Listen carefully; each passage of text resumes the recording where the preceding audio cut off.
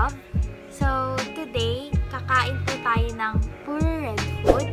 Siyempre, red yung pabalat niya, pero yung loob, hindi naman red. Kasi ang hirap naman maganap ng ganon, di ba? So, today, ito yung kakainin natin. Iba-iba to, basta puro red lahat siya. Meron tayong Zesto Big Red na juice. Merong Chippy na color red. Ano to? Barbecue flavored. Merong Mentos na red yung pabalat niya pero fruits yung flavor. Merong mga Max na candy. Merong Hello Panda na chocolate biscuit. Merong Tortillos na barbecue flavored din. Meron tayong red rose na nakikita natin lagi. Ayan, red rose. Merong Lucky Me Jampong. Ayan. Tapos, merong Choco Nuts na chocolate flavored. Meron po tayo apple and red tomato. Merong Tiger Vanilla na biscuit. And lastly, meron tayong Nissin Wafer Double Chocolate. And syempre, hindi mawawala ang Red Jolly Hotdog. So, bago tayo magsimulang kumain, meron pala tayong twist is habang nagsasalita ako, habang kumakain, whatsoever, may magtatanong sa akin ng question. And yung magtatanong is yun ang special guest natin for today, which is takpakan po natin si Mama. Tada! Hi! Before anything else, Happy Valentines po sa lahat po ng aming subscriber at sa masipag pong nagsusupport sa channel na anak ko. Thank you so much po. And since Valentines, Feb-ibig, nakakatuwa po kasi umabot na po kami sa 4K subscriber. So, thank you so much po sa lahat po ng sumusupport sa anak ko. Thank you! Wag po sana kayong magsawang sumupport sa anak ko at abangan nyo pa rin po yung iba po niyang gagawing vlog. And pwede rin po kayo mag-suggest kung ano po sa tingin ninyo pwedeng i-content ng anak ko sa kanyang channel. So, comment down below lang po kayo. So, let's start. So, today, since Valentine's, as you can see, lahat po ng kakainin ng anak ko ay lahat color red. Color red lang po yung mga balat, pero yung loob po ay hindi po siya red. So, Happy Valentine's Day po uli. Happy Valentine's Day. Happy Valentine's sa husband ko. Ikaw, may babatiin ka ba? Happy Valentine's sa daddy ko and sa lahat ng friends and kapamilya ko po. Okay. So, let's start. So, ang gagawin po namin, kakain po ang anak ko ng kung ano man po yung lahat nandito sa table na lahat ay red habang sinasagot niya po yung mga tanong ko. So, ito, unahin na natin itong flower dahil ito yung mukhang masarap. Edible rose flower. Yeah, edible rose flower. Ready ka na ba? Ready na ako. Are you sure? Yes. Okay. So, habang pong binabalatan niya yung edible rose, meron po tayo ditong 15 na question na sasagutin niya. Hindi niya po to alam. So, titignan natin kung ano po yung sagot niya at kung ano pong reaction niya. So, ready ka na? Yes. Okay. First question. Marami kasing, may mga nagko-comment po kasi sa channel niya at nagtatanong, parang sabi you look matured na raw. So, ang tanong nila, ilang taong ka na ba daw talaga? I'm 15 years old na po. Mag-16 ako this year, October. Yan. Mukha lang akong mature. Pero para sa akin, di naman. Para namang hindi. Kasi yung mukha niya, di ba? Parang seryoso. Okay, next question.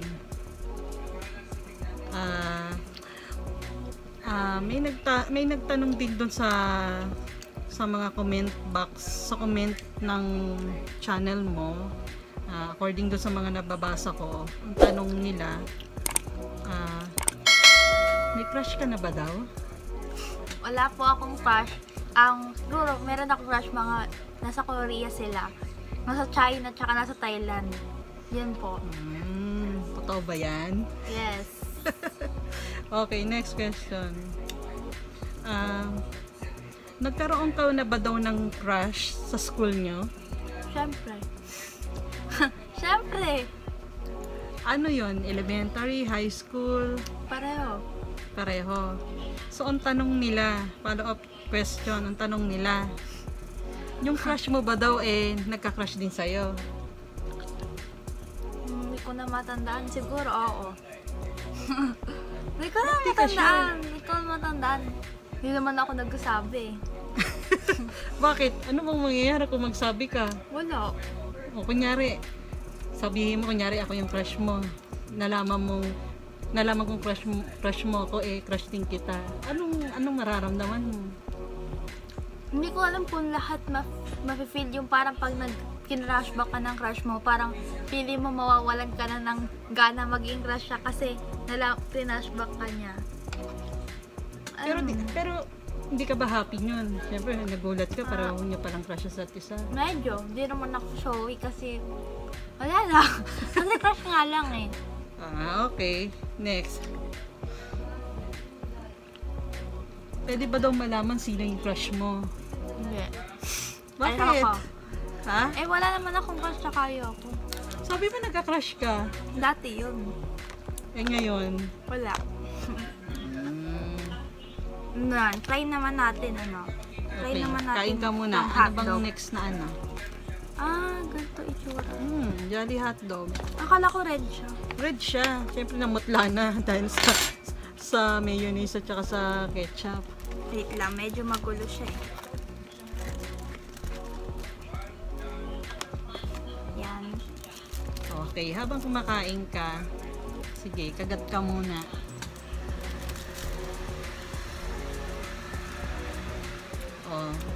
Next question. Single ka ba daw?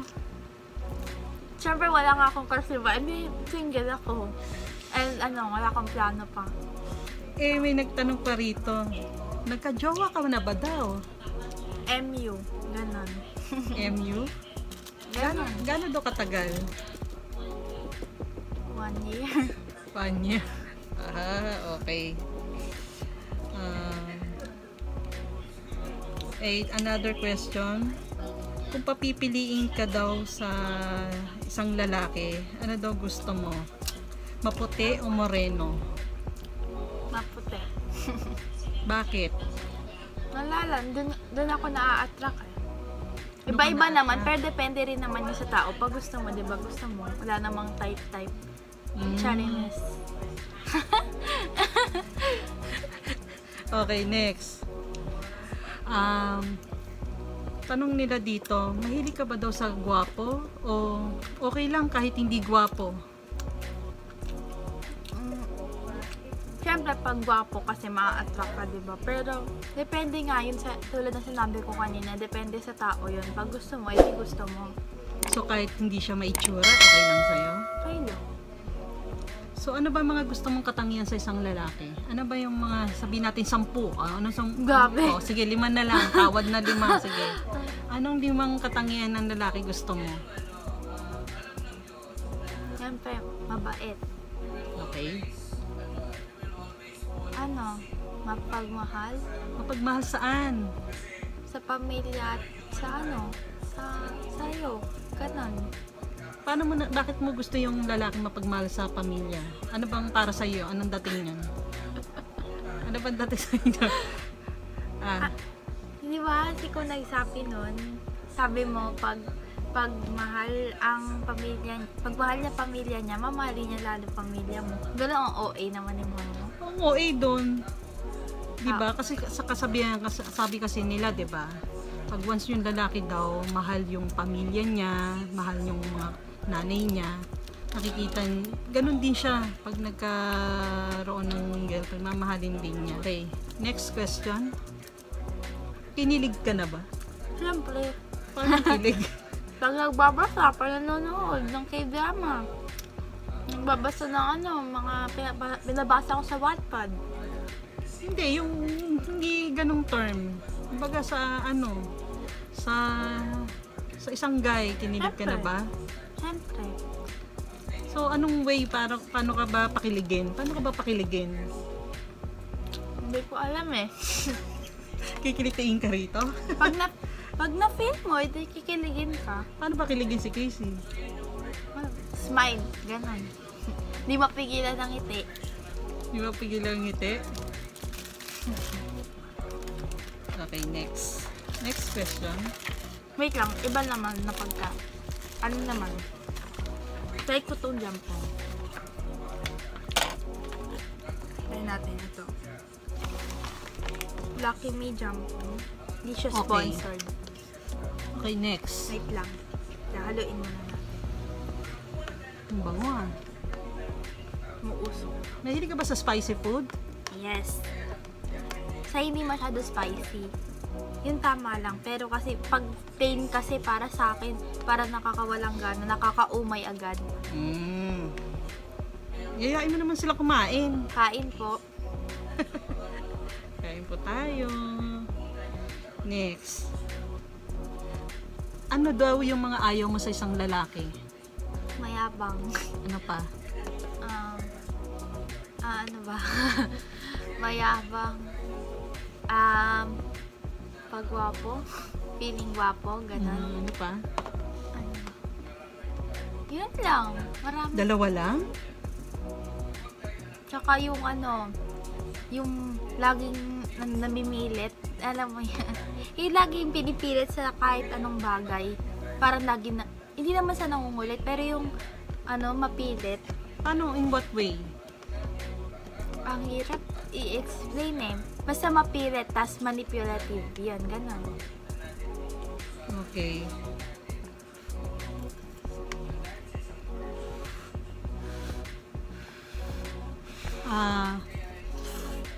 Kung may ka-date ka ngayong Valentines, saan mo gustong pumunta at bakit?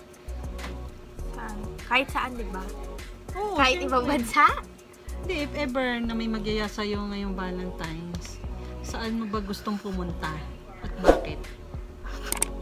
Sa kasi hindi naman kasi masyado pwede lumayo ngayon kasi nga, di ba, parang, pa rin, may COVID pa rin, lalo na may UK variant pa. Siguro, sa malapit lang, tapos yung, yung masaya na, dalawa lang, ganun, tahimik. Kasi ayoko sa maingay. Ano ba ang quality ng isang lalaki hinahanap mo? Nasabi ko na kanina yun. Hindi, regarding, hindi lang sa looks, hindi lang sa ano pa yung mo. What do you mean?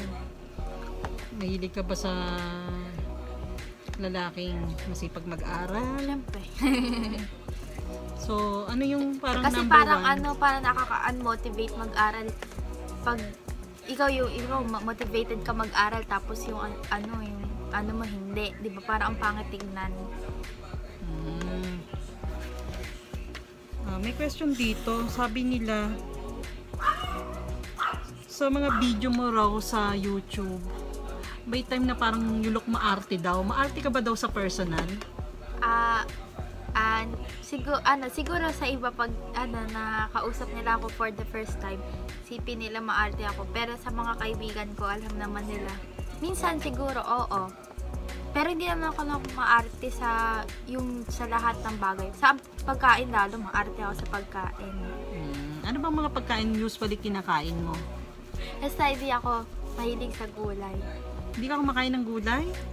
Kahit anong gulay, hindi ka kumakain? Iba lang. Anong gulay kinakain mo? Talong. Ayaw mo na yung magulay pero kumakain ka. Ano meron sa talong at kinakain mo? Hindi, talong. Anong luto? Potato. Carrots. Carrots sa Shanghai. Yan. Pero ano yung pinaka-favorite na food mo? Yung Barbecue ni mama. Barbecue na ano, yung may sauce ha, hindi yung barbecue na iniihaw. Ah. Chicken barbecue. Sabi nila,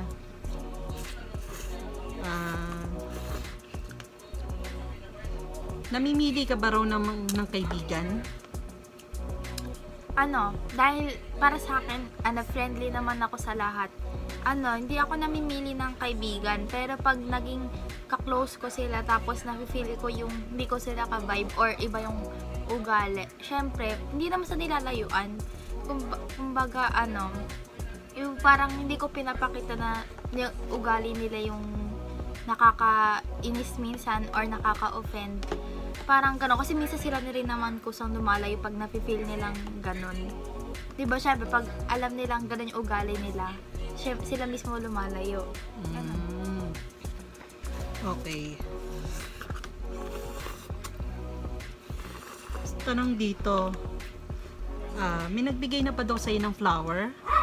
Meron na. Sino? Sa akin na lang yun. Sa'yo na lang yun. Okay. Sige. Total, ayaw mong sabihin. Para sa'yo, ang Valentines ba para sa magjowa lang? Hindi po. Hindi. Hindi lang naman para sa magjowa ang Valentines, diba? Ginawa yan for families, for friends, sa lahat. Para sa lahat yun. Alam ka namang kapag wala kang jowa, di ka pwede mag-celebrate ng Valentines. Ano ba sa'yo ang Valentines? Parang, lang siya, parang day na sineselebrate sa, sa lahat ng love na binibigay sa'yo. Ganon, lahat ng love. Everything nga, di ba, about love. Bakit pag jowa ba, love, yun lang ang love. Siyempre, love for family, love for friends, kasama na yun. Very good. Next question. Na-hurt ka na ba? Malamang. Sa anong dahilan at na-hurt ka? Nadapa. Nasugatan. Saan ka nasugatan? Diyan. Pag nakaskas. Ganyan. Na-hurt. Ang sakit nun eh. Sa love, na-hurt ka na ba? Kaya sa akin, hindi pa. Hindi pa nga! Hindi pa nga. Sa edad mong yan, anong ma-advise mo sa mga teenager na katulad mo na maagang nagkakajowa or anong tawag niyan? Mapasok sa relationship. So, anong may advice mo? Ma-advise ko, yung wag sila masyadong tutok lang doon kasi lang naman yan, hindi naman yan true love, lang yan, puppy love lang. Sabi nga nila, diba? Daw, hindi naman porket sinabi mong hindi na true love, hindi na aabot ng hanggang pagtanda. Pero sinasabi ko lang, huwag masyadong tutok sa ganun. Di ba minsan parang di ka na nakakapag-aral ng maayos kasi chat ka ng chat hanggang gabi, nagpupuyat ka na, di ka na nakakapag-aral nga. Syempre, babagsak grades mo. Pero para sa'yo, okay lang din naman ba ang magkajowang age mo? Okay lang. Age mo na hindi maapekto ng pag-aaral. Sa paanong paraan? Limitation and alam na yun sa sarili nila, diba? Alam na nila yun. Limitation and silang bahala kasi nasa kanila din naman kasi yun eh. Di naman hindi na apektan pag-aaral. Kaya kasi sila na bahala doon. Basta kaya nila, tapos hindi sila masyado tutok doon yung the point na pag nasaktan ka, alam mo mamamatay na. Ganon. Next question.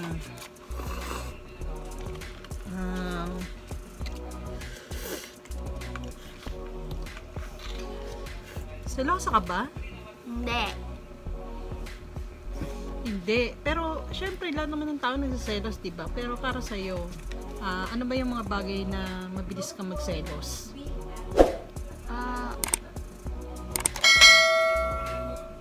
Magselos?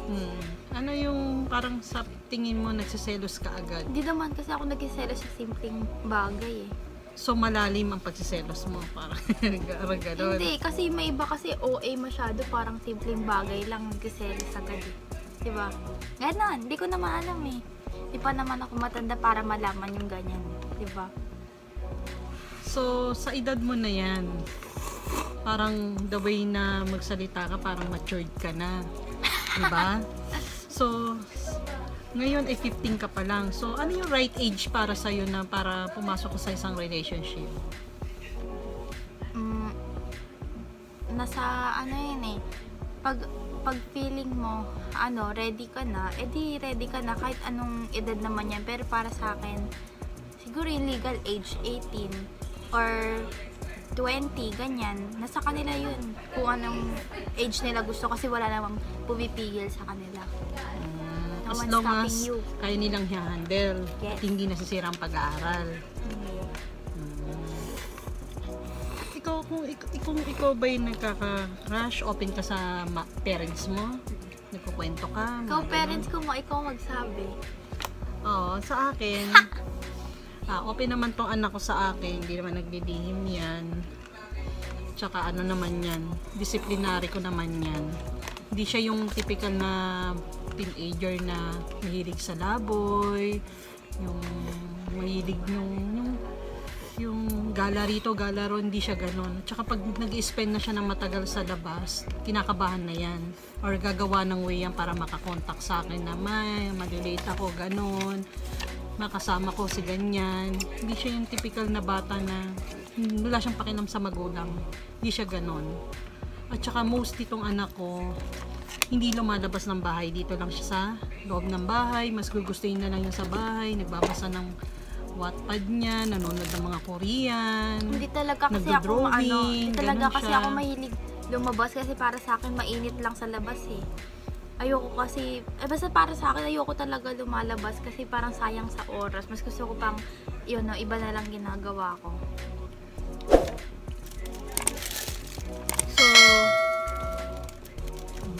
So, yun lang. So, yun lang po yung mga katanungan ko sa kanya. Sana nagustuhan nyo or nakakuha kayo ng idea sa kanya, sa iba pang nagko-comment sa kanya sa channel niya. Yung mga nagtatang siguro naman nasagot din niya yung mga ibang tanong nyo na siya ko rin namang sinulat at tinanong ko rin naman sa kanya. Alam nyo naman, parang the way na tinatanong ko siya, walang kabuhay-buhay kasi ganyan ang personality lang niya. Hindi siya yung parang lukaret na anak na pag kinausap mong harot-harot, di siya ganon. Hindi, sa ganyan lang ako seryoso. Pero pag nakikipag-usap naman ako sa kaibigan, hindi naman ako ganito ka-seryoso, syempre. So, ibig sabihin, seryoso ka dahil kaharap mo ako? Hindi. Pero pag sa mga kaibigan, diba, syempre lagi akong masaya kasama. Ganon. Palabido. Ganon lang. Okay. So, mag-thank you muna tayo ulit sa ating subscriber. Thank you so much po. At umabot po kami ng 4K subscribers. Umabot na tayo ng 4K subscribers. So, sana po wag po kayong magsawang sumuport uli sa channel ng anak ko. Actually, channel ko to dati. Binigay ko na po sa kanya para po ang purpose ko mas magkaroon siya ng self-confidence sa sarili niya na nakaharap sa camera. At the same times, nahahasa siya kung paano niya dalhin yung sarili niya, paano niya ano tawag doon ba? Yung ginagawa niya tong pagbablog is parang nakakatulong din sa pag-aaral niya kasi ngayon, di ba, practice niya hanggang paglaki niya, yung meron siya yung sa simpleng pagbablog na to na nakakatulong din naman sa kanya yung pagharap ba. Para kasing pag humaharap ka kasi sa camera, parang kaharap mo rin yung tao. So, isa na rin to sa training niya. So, training mo na rin yan, di ba? So, minsan Mostly kasi yung mga hilig lang niya yung mga ano niya, binablog niya. So, pwede rin po kayong mag-comment sa baba kung ano po yung pwede nyong suggest, kung ano po yung pwede niyang i-vlog sa susunod. So, I hope nagustuhan niyo po itong aming Valentine's Day vlog.